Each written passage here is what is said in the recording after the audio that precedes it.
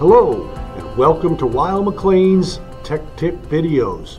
I'm Brian and today we will be taking an in-depth look at our GV90 boiler and the ignition failure fault. This will show up on the control module as flame light flashing. We do have several other videos that examine the different functions of the GV90, but today we will focus in on ignition failure, or getting just a few seconds of flame, and how to properly diagnose the components related to ignition and flame rectification. If the boiler you are working on is not getting to the point of firing, or other lights besides the flame light are flashing, this video does not address those issues. This one is just for flame light flashing or no ignition. It is very important to perform every step in order to arrive at the correct diagnosis. If you skip any of these steps, you may end up with an incorrect diagnosis and find yourself replacing parts that are not needed. So, we will start by eliminating any possible external electrical issues.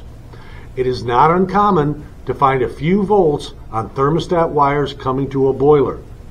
This can cause many different problems since the thermostat connection must be a dry contact. The thermostat and wiring cannot add any voltage to the circuit. First, turn off the power and locate the thermostat wire coming to the boiler and disconnect it from our TT wires. Twist the TT wires together and place a wire nut on them so they don't short out to a grounded surface. Leave these jumped for the entire troubleshooting procedure. Next, check to see if there is a low water cutoff connected to the boiler. These are notorious for partial shorts causing electrical issues. Remove the device from the circuit and jump the corresponding wires to complete the limit circuit where the low water cutoff was connected. Normally, this would be connected to the limit circuit. Now, energize the boiler and check to see if you get ignition. If the boiler won't light, we have just crossed one item off the list. If it does light, check each wire on the thermostat circuit to ground. There should be no measurable voltage on any of the wires. Use an isolation relay to protect the boiler from stray voltage. Next, inspect the drain trap on the left side of the boiler. Make sure the drain is free flowing and check that it is not clogged inside the boiler. If there are no clogs in the drain, we can move on to the next step. And up next is the hot surface igniter. We need to make sure the igniter is getting 120 volts from the module and is being energized at the right time in the cycle. Check for voltage at the point of firing. You should see around 120 volts coming to the igniter when the gas valve is being energized. We also need to check the resistance of the igniter. The igniter must have a resistance value between 40 and 75 ohms while at room temperature. If it is out of range, replace the igniter only with our approved part. This is critical for flame rectification since the module uses the hot surface igniter as the flame sensor. And since we are on the topic of flame rectification, we must ensure the boiler has a solid bonded ground. Without a ground, the module cannot rectify the flame signal coming from the igniter. So, we will need to remove the terminal that says power from the module. Check the harness terminal wires black to white. You should see around 120 volts. Check black to green.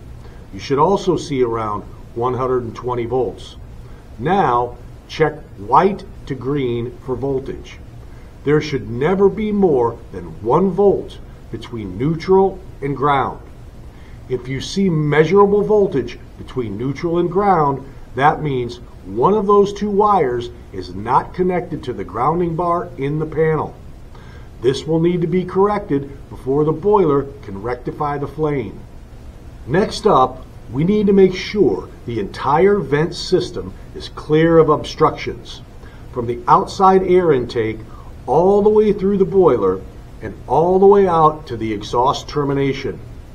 A blockage in any part of the system will cause the boiler to not fire.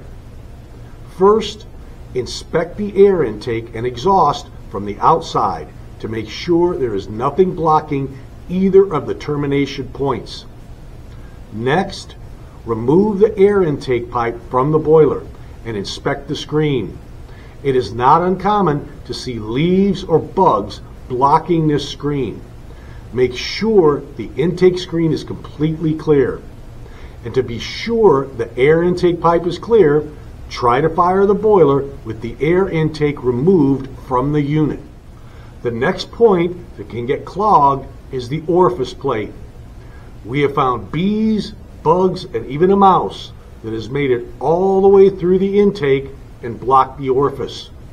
It doesn't take much blockage to keep the boiler from lighting, because at this point in the flow, all our combustion air is forced through a hole about 1/2 inch around. You can remove the air intake pipe from the gas manifold and carefully inspect the orifice opening for obstructions. An inspection mirror can be used since it is a tight squeeze to get a good look at the orifice. You will also need to confirm the correct orifice plate is installed. These are designated with boiler size, the number of sections, and fuel type, LP or natural gas. Next, remove the cleanout plate near the exhaust port in the bottom left-hand corner of the boiler. Inspect the interior of the heat exchanger for excess corrosion or debris. We don't normally see much debris in the bottom of the sections, but it can happen, so it's always a good idea to check this area. While we have the cleanout plate removed, try again to fire the unit. If it lights, this indicates an obstruction at some point beyond the cleanout plate. And that brings us to the recuperator. This secondary heat exchanger can get plugged with combustion byproducts and keep the boiler from firing. If the unit fires with the cleanout plate removed, either the recuperator is blocked or the exhaust pipe is blocked. The manual contains detailed instructions on how to remove and clean the recuperator. You will need to follow the manual and ensure that the recuperator allows free flow of the exhaust gases. If we still have not gotten the boiler to light, we will have to dig a bit deeper. You will need to check the incoming gas pressure at the gas valve. This will give us two very important data points. First, it will tell us if the gas valve is opening, and it will tell us if we actually have enough gas to make this thing get up and go. So, connect your manometer to the inlet port on the gas valve. It will be marked in or min. Take an accurate reading of the incoming gas pressure with the boiler in standby. The maximum inlet gas pressure is 14-inch water column for natural gas and liquid propane. The absolute minimum inlet gas pressure is 3.5-inch water column for both gases. If the incoming gas pressure is not in this range, it must be corrected before the boiler will ignite properly. Now, with the manometer connected to the inlet tapping, attempt to fire the boiler. Watch the incoming pressure closely. At the point of firing, you should see the incoming pressure drop slightly. This indicates that the gas valve is opening. If there is no pressure drop in the pressure, there will need to be some in-depth evaluation of the gas valve circuit. First, confirm that the pressure switch tubing is connected to all of the correct ports. Use this diagram or the diagram in the manual to make sure all these connections are correct. If the wrong tube is connected to the gas valve, it will not open. Also, check the pressure switch manifold for any moisture. This can block the airflow in the tubing and potentially keep the gas valve from opening. Now, there is one more item related to the pressure switch that must be checked. Carefully remove the tube from the black side of the pressure switch and confirm that the green orifice is installed in the port. If this is missing, the back pressure from ignition will momentarily trip the pressure switch and in some cases cause a flame failure error. Next, check the resistance of the gas valve coil.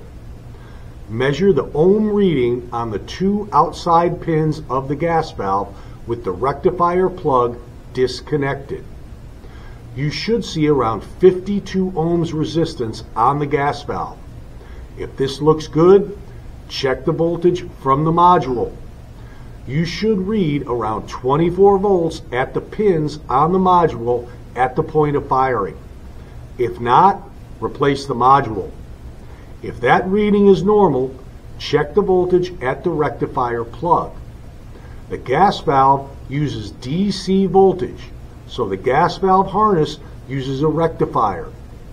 You should see around 19 to 23 volts DC at the rectifier plug, the two outside pins, as the boiler is trying to ignite. If the voltage leaving the module is correct, but the DC reading is not correct, replace the rectifier harness. Alright, so we have a few items left here to check, and they will require a little bit deeper dive into the unit. This will involve removing the blower and inspecting the burner cone. It is recommended that you have a new blower gasket on hand before removing the blower. Instructions for removing the blower can be found in the maintenance section of the manual. Be very careful with the hot surface igniter. It is very fragile. Once the blower is removed, remove the burner cone and make sure it is completely clean and free-flowing. Dirt, bugs, and debris can accumulate in the cone, and this can cause the boiler to not fire or produce an uneven flame that does not hit the flame sensor. Next, inspect the tip of the burner for excessive wear. There should be a small hole in the very tip, no more than about 1/8 of an inch. If the tip has been burned through any larger than that, the burner must be replaced. It can cause an unstable flame and affect flame rectification. While the blower is removed from the unit, locate and inspect the gas tube that runs from the gas valve to the manifold. This can become blocked, causing limited gas flow. The most common obstruction we find in this pipe is a spider's nest. So you will need to run a thermostat wire through the gas tube to make sure there is nothing blocking the gas flow. Do not push any air pressure toward the gas valve. The diaphragm is very sensitive and can be easily damaged. So, after completing this list of items and the boiler still will not light, we come down to two components to replace. At this point, we either have some type of internal control fault in the module that is not showing itself through the normal diagnostic process, or we have an intermittent gas valve. Both are basically beyond real-time diagnostics. So we are at the point of being a parts changer. Nobody likes it, but sometimes it is the last resort after exhausting all diagnostic procedures. So we recommend trying a new gas valve first.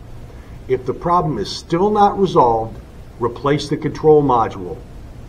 If neither of these devices rectify the problem, some part of the diagnostic procedure was skipped or not completed correctly. Go back through the steps and make sure each one is performed properly. Well, thanks for watching.